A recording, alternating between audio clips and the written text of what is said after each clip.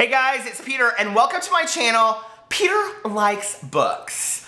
Okay, so I was gonna do 3 separate book reviews, but I have been reading so quickly lately that I was like, screw it, just put them all into one book review. You gave them all 5 stars, you love them all, and they're all completely different, so just talk about them. So I need to get right into this right away, and I'm gonna talk about them in the order that I read them. So, earlier in the week, I read The Woman in Cabin 10 by Ruth Ware. I actually listened to it on Audible.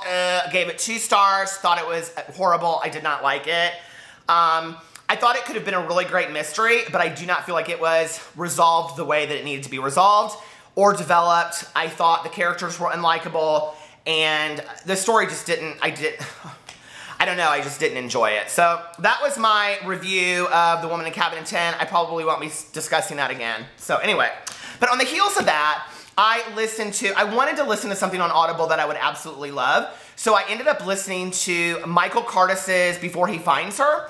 This is a mystery set currently, and it's about a girl who, you don't really know a lot about her when it starts, but she has something to do with this murder mystery that took place in 1991 about this husband that is a truck driver, and he kills his wife, and then he kidnaps his 3-year-old daughter. So that's really all I kind of want to say about it. I will say this. I think I bought this book on the Audible Daily Deal, and I didn't really know what to expect, and honestly, on my Audible, I have 8 books I haven't listened to. So I kept on just going back and forth, never wanting to pick that. But for some reason that night, when I finished Woman in Cabin 10, I was like, this looks really spooky. I really want to read this book. And so I downloaded it and I listened to it that night because I'd already bought it. And I mean, it was phenomenal, you guys. It was the mystery that I was looking for that The Woman in Cabin 10 was not. It goes back and forth between present day and 1991. The character development is absolutely incredible. You know, a lot of times when you read books by authors that go back and forth between time, and I've mentioned this before in my videos, it's lost somewhere in translation. It doesn't seem sincere, or it seems like the author is stuck in one time more than the other. That is not the case with this book. The other thing is that it's told through multiple points of view, not in first person. So you get this old man who's kind of followed the case the whole time for 15 years. It's a blogger that used to be a newspaper journalist. So he's really interesting to the whole story. And then the woman that's kind of chasing down the mystery. And then the background stories of all of the people that were involved with the mystery. And that's really all I want to say because it develops. It does. It develops so well that there are things along the way that are fair, because I may think a mystery needs to be fair, and what I mean by that is that you're allowed to figure it out. It shouldn't be just revealed in the last 5 pages. But there are things that are developed that are revealed along the way that are absolutely incredible. That you're like, yes or no? I don't know. So anyway, it was so good. It was a really short read, you guys. I literally listened to it in 2 days. It was 8.5, 9 hours long, maybe 10, I don't know.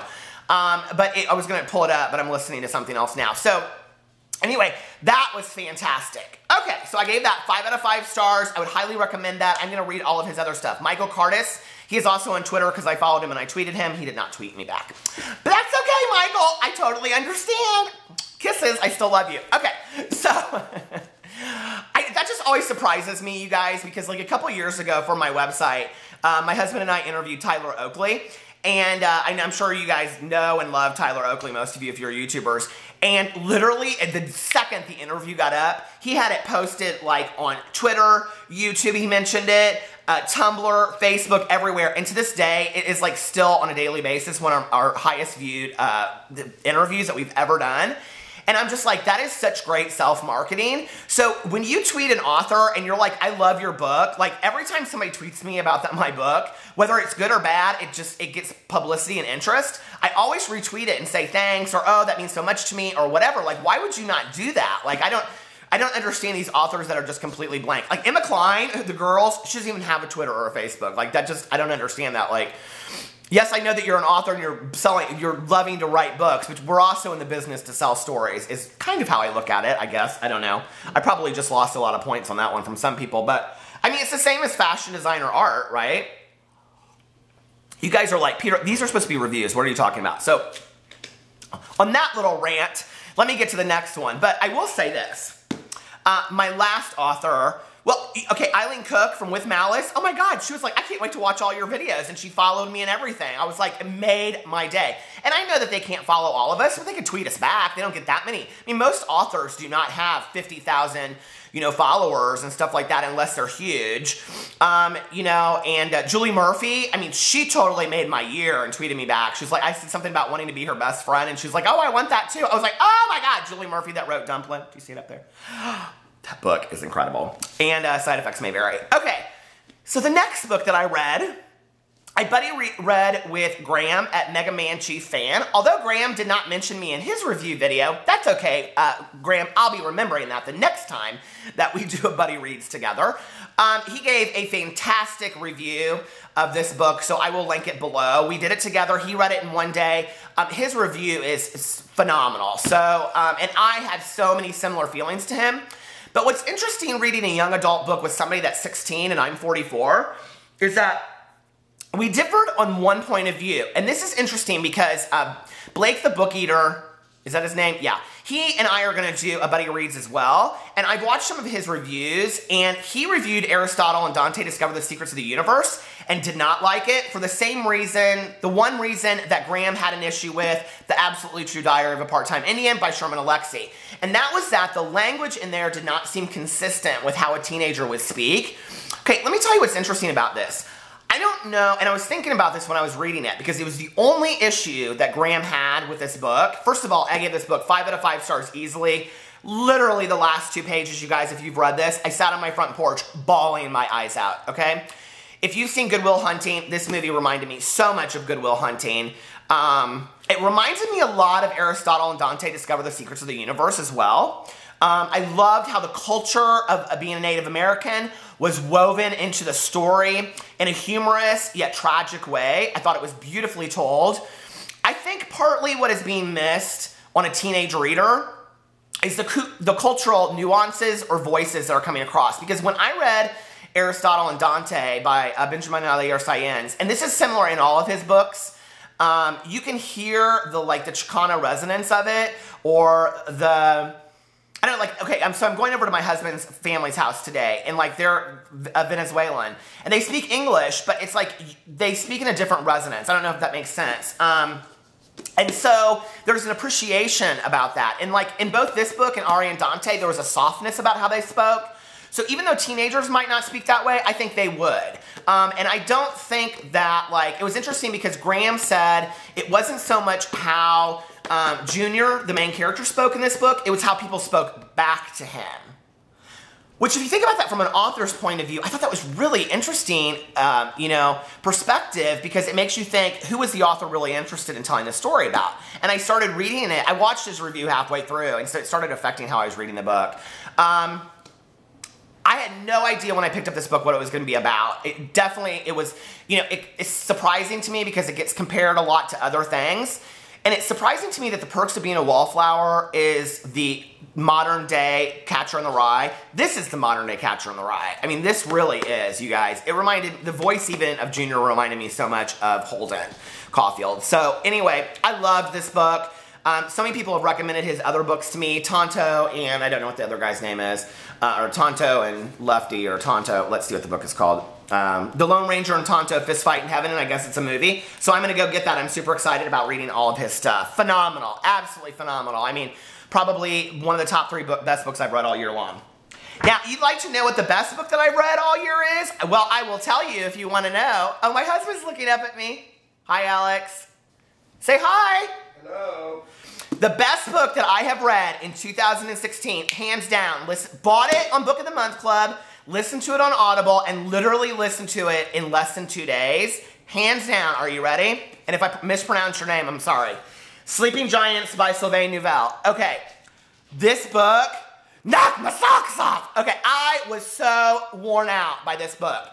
Let me just tell you that when you read the synopsis for this book, it talks about how, okay, so they find this giant hand under the ground, and this little girl falls into this hole, and that's really all you know about it. And then she's it talks about how she's Rose, the girl's name is Rose Franklin, is now a highly trained physicist leading a top secret team to crack the Hans code.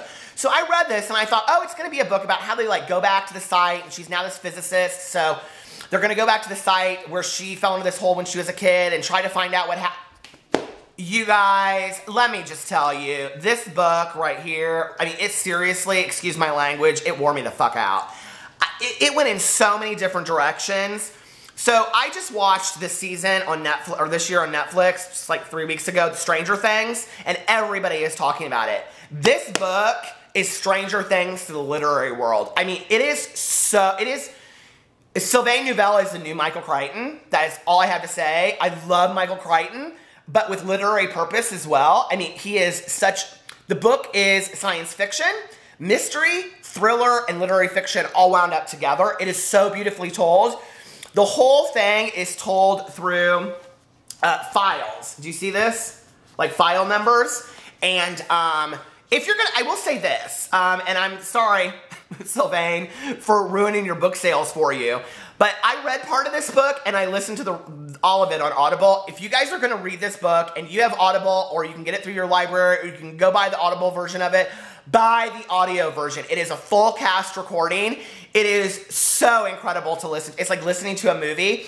And years ago, I listened to The Mist by Stephen King, and it was like one of my all-time favorite audiobooks because it was just told so well, and it was like this full cast recording. This is so much better. I mean, the main character, who you never even know his name through the whole book, is like the smoking man in the X-Files. That was the other thing. This book reminded me so much of the X-Files.